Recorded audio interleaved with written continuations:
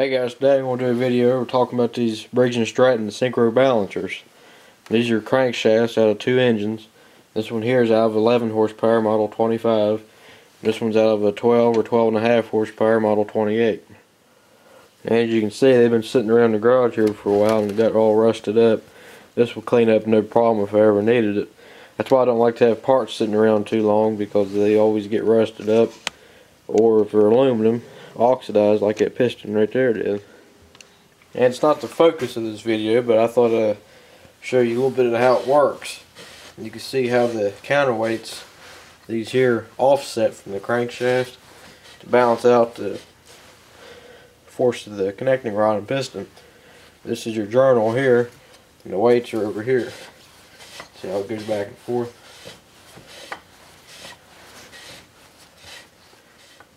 The main thing I'm going to show you today is how to remove the counterweights on one of these crankshafts. Now, on some of them you cannot remove these. The weights are built in on the newer ones. If yours has a bolt here, like this one, this other one has the same thing. It's got a bolt here. If they got the bolt, you can remove the counterweights. You might be wondering why you'd have to remove these counterweights.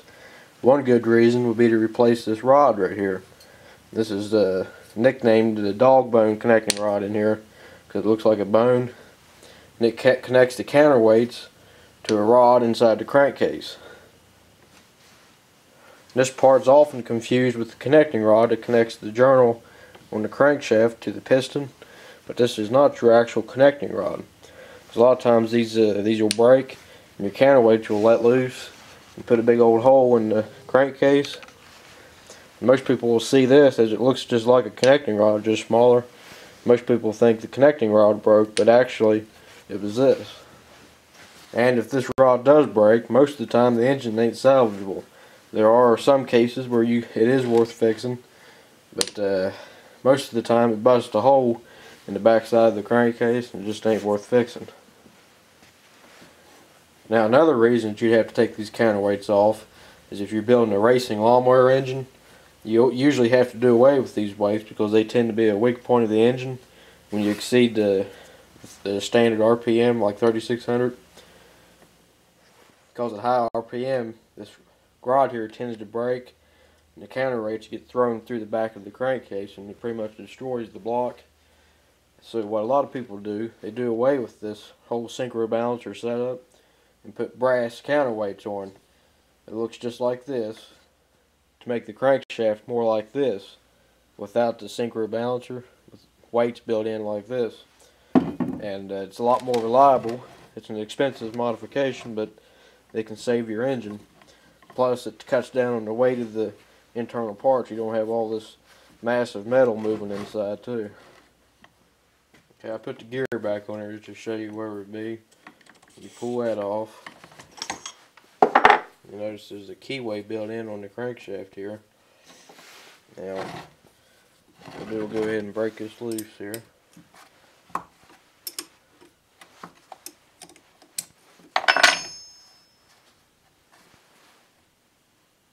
It's a 7/16 bolt, by the way.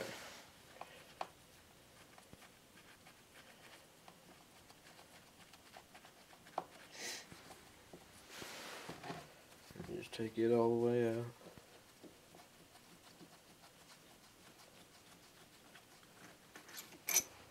out. There's your bolt. Pretty long bolt. Be sure not to lose it. And this comes out like this. This is where your rod goes here.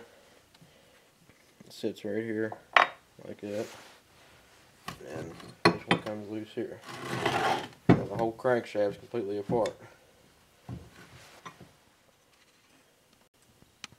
Now if you look inside here where the crankshaft rides, there's a bearing shell in here. You can replace these if you got too much play in it. I'm not sure what the specs are. I'm not checking any of this because I'm just going to put this one right back together. I'm just taking it apart to show you how to do it. And the same for the other side too. These eccentrics are removable too. You can see there's a pin right here that's lined them up. You see they just pull right off. Sometimes you have to replace these if there's too much wear on them. And when I'm talking about these, replacing this and these, most people don't ever take these things apart. If you ever get an old engine that has a knock in it, and you tear it down and you look at you measure the journal and the rod and everything in the spec, it could be a little bit of play in these eccentrics making a knocking sound. And it won't really affect performance that much, but if it gets too worn out, it can seize up, and these can break. I've seen videos of these broke off on YouTube there. These broke off, and you see these broke all the time. And now let's put this thing back together. I'll be using this in a 11 horsepower eventually. I got it sitting over there. And also, when you put these back together, be sure to load this up with STP or motor oil or something.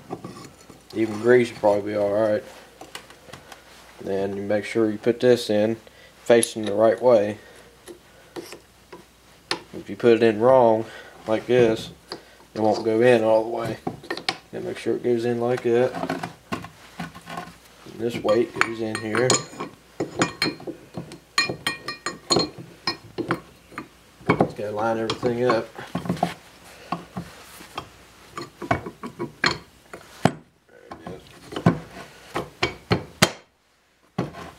And put the bolt back in. I'm not sure of the torque spec on this bolt. I'll just get them pretty tight and let it go. I don't know how critical it really is. Just get it pretty tight, and don't get it tight enough that it strips out. Yeah, you get the idea. That's probably about how tight they are when I take them apart. You get back together and make sure everything spins alright. It's making that noise because I didn't put no oil or nothing on there. I'll take this back apart before I use it since it's been sitting so long. And your timing gear, the part that's got a lip right here, faces this. You want to make sure you line up the keyway on here, just like that. And your crankshaft's ready to go. Now, another thing I forgot to mention about this connecting rod, if you don't have the money for the brass counterweights for a racing engine, you can buy a billet aluminum connecting rod for this to replace this. And it's a lot stronger, and you can go ahead and use the weights. I personally recommend the brass counterweights. And also, don't forget, with any racing lawnmower engine, be sure to run a billet connecting rod and a billet aluminum flywheel too. Your stock cast iron flywheel can explode at higher RPMs due to a crack in it at one point, like if somebody just hammering to get it off. Sometimes they get a crack in there and they can explode at high RPM, and that can kill you. So always run a billet aluminum flywheel if you're taking the governor off your engine. Well, thanks for watching, guys. If you got any questions about crankshafts, let me know and I'll try to help you out. Thanks for watching, guys. We'll catch you on the next video.